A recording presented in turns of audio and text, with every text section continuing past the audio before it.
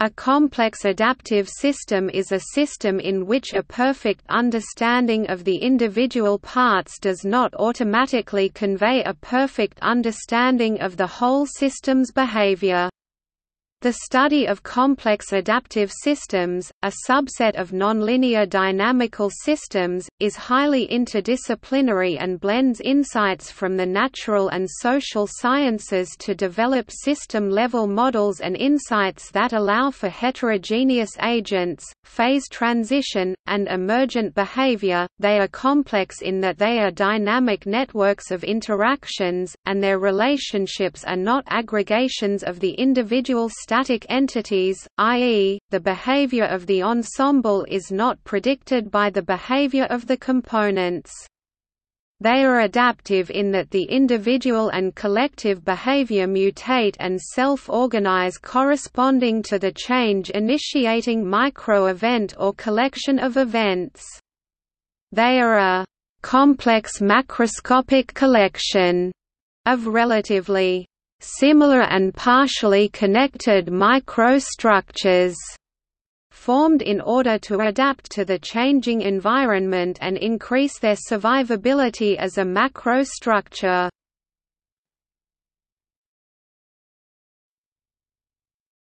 Topic overview.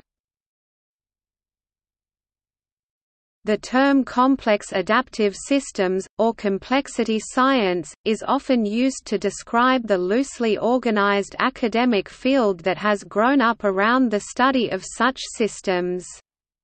Complexity science is not a single theory.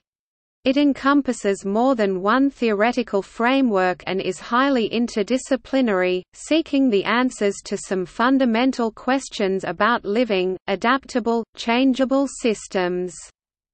The study of CAs focuses on complex, emergent and macroscopic properties of the system. John H. Holland said that CAs are systems that have a large numbers of components, often called agents, that interact and adapt or learn. Typical examples of complex adaptive systems include, climate, cities, firms, markets, governments, industries, ecosystems, social networks, power grids, animal swarms, traffic flows, social insect e.g. ant colonies, the brain and the immune system, and the cell and the developing embryo. Human social group-based endeavors, such as political parties, communities, geopolitical organizations, war, and terrorist networks are also considered CAs. The Internet and cyberspace—composed, collaborated, and managed by a complex mix of human-computer interactions, is also regarded as a complex adaptive system. CAs can be hierarchical, but more often exhibit aspects of self-organization.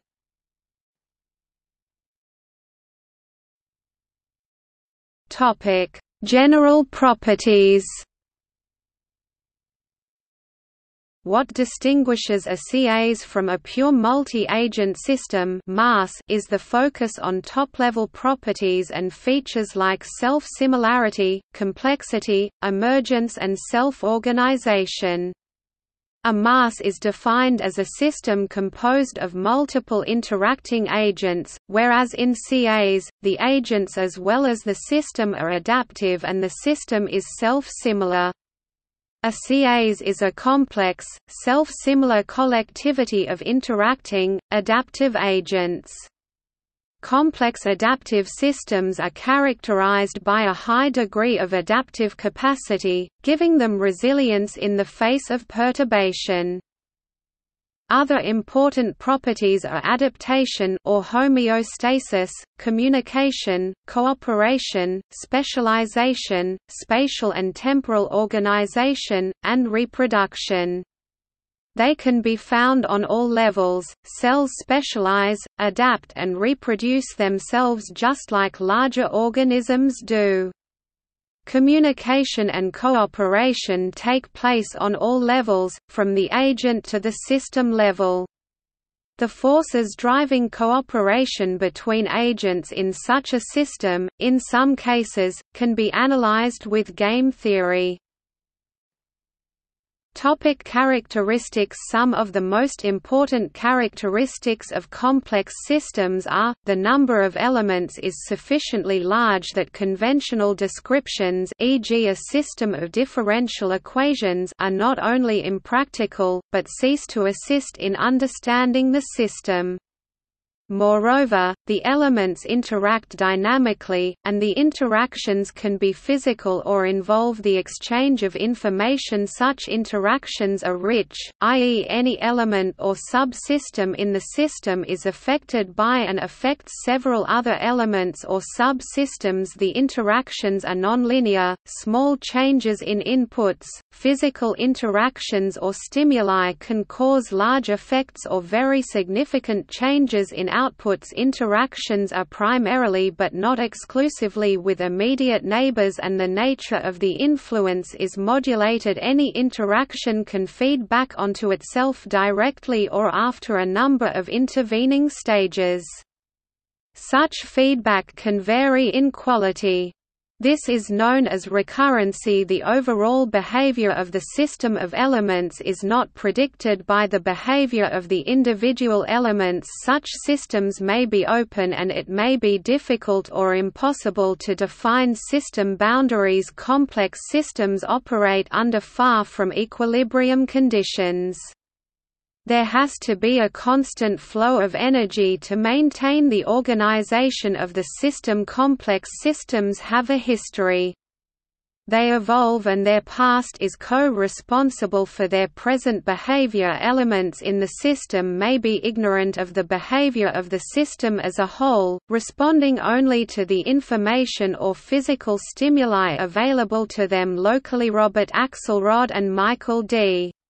Cohen identify a series of key terms from a modeling perspective: strategy, a conditional action pattern that indicates what to do in which circumstances; artifact, a material resource that has definite location and can respond to the action of agents; agent, a collection of properties, strategies and capabilities for interacting with artifacts and other agents; population, a collection of agents, or, in some situations, collections of strategies; system, a larger collection, including one or more populations of agents and possibly also artifacts; type, all the agents or strategies in a population that have some characteristic in common; variety, the diversity of types within a population or system; interaction pattern, the recurring regularities of contact among types within a system; space, physical, location in geographical space and time of agents and artifacts; space, conceptual, location in a set of categories structured so that nearby agents will tend to interact; selection, processes that lead to an increase or decrease in the frequency of various types of agent or strategies; success criteria or performance measures, a score used by an agent or designer in attributing credit in the selection of relatively successful or unsuccessful strategies or agents. Topic: Modeling and simulation. CAs are occasionally modeled by means of agent-based models and complex network-based models. Agent-based models are developed by means of various methods and tools, primarily by means of first identifying the different agents inside the model. Another method of developing models for CAs involves developing complex network models by means of using interaction data of various CAs components. In 2013, Springer Open, Biomed Central has launched an online open access journal on the topic of complex adaptive systems modeling (CASM).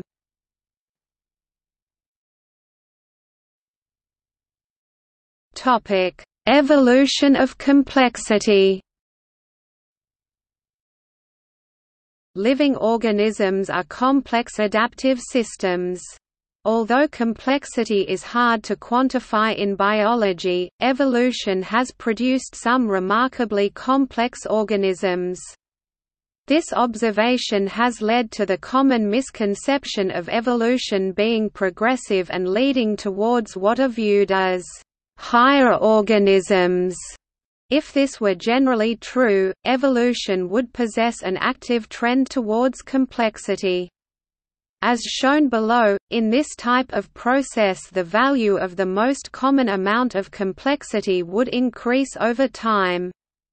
Indeed, some artificial life simulations have suggested that the generation of CAs is an inescapable feature of evolution. However, the idea of a general trend towards complexity in evolution can also be explained through a passive process.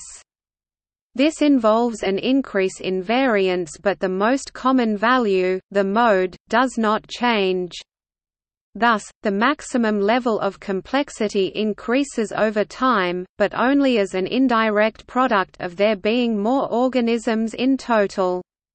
This type of random process is also called a bounded random walk. In this hypothesis, the apparent trend towards more complex organisms is an illusion resulting from concentrating on the small number of large, very complex organisms that inhabit the right-hand tail of the complexity distribution and ignoring simpler and much more common organisms. This passive model emphasizes that the overwhelming majority of species are microscopic prokaryotes, which comprise about half the world's biomass and constitute the vast majority of Earth's biodiversity. Therefore, simple life remains dominant on Earth, and complex life appears more diverse only because of sampling bias. If there is a lack of an overall trend towards complexity in biology, this would not preclude the existence of forces driving systems towards complexity in a subset of cases. These minor trends would be balanced by other evolutionary pressures that drive systems towards less complex states. See also